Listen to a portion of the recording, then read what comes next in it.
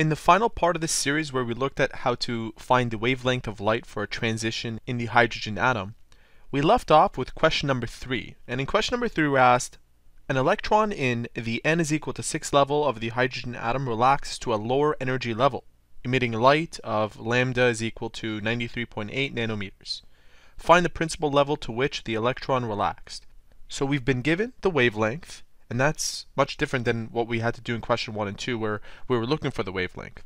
This time we're actually looking for the n final, this part. We've been given n initial, that's 6, and we have to algebraically manipulate an equation to find out what n final is. Now that's going to require some work. We need this formula. This formula relates h, c, and lambda to the change in energy. And we will replace this formula into here. So let's go ahead and sort this out.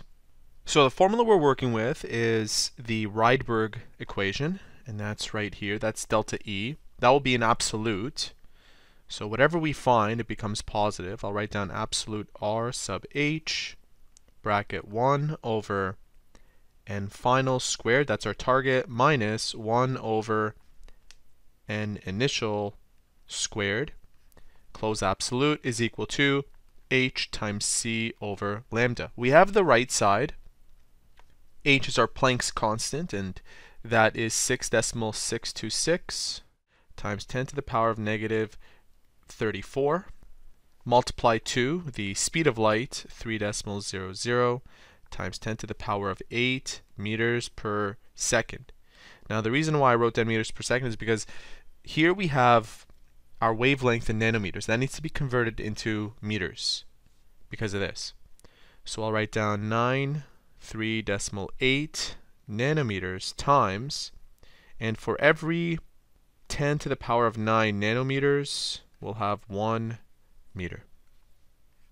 So we'll do this conversion as we're multiplying everything. Now on the left side we have R sub h, that's Rydberg's constant. We'll use this.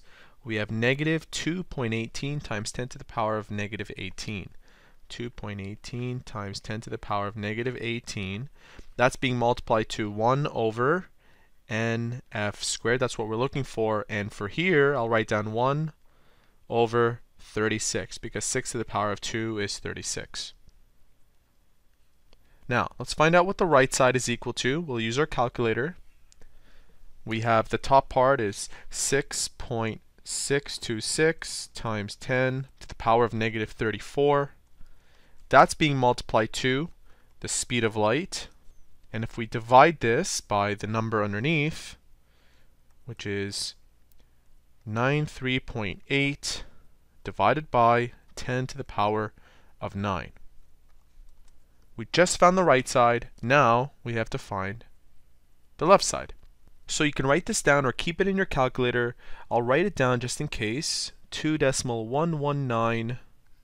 And now I'll focus on the left side. Now to focus on the left side, what I could do is first divide out this factor. And if I divide it, I have to keep in mind that it is an absolute, so it is positive. So if I divide this number now by this factor, and mind you it's positive, 2.18 times 10 to the power of negative 18, I end up with this number. So I have 0.9721. I'll keep 3 significant figures. So over here I should have had 3, and I kept 4 just for good measure. And after dividing by this positive number, I end up with 0.972, and to 3 significant figures, that's 0.972. And that's it. But I'll write down 10 just in case. 0.97210, keeping in mind that this is the last significant figure that we keep. So we have this number is equal to 1 over n final squared minus 1 over 36.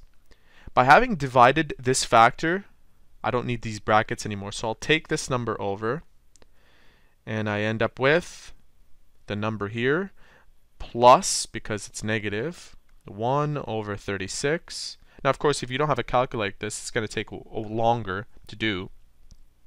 We end up with this number. And so I have 0.998, 0.9998 to 3 significant figures. I'll just put a dot. I'm not ready to completely round off.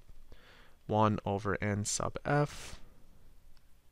And now I will reciprocate both sides. If I reciprocate this side, I end up with nf squared. And if I reciprocate this side, I'll make this 1 over the number that I just found. I end up with this, 1. So 1.00. Now if I square root both sides, I end up with my n final, 1. So it goes from an energy level of 6 all the way to 1. And there you have it. That is how to find the wavelength of light for a transition in the hydrogen atom.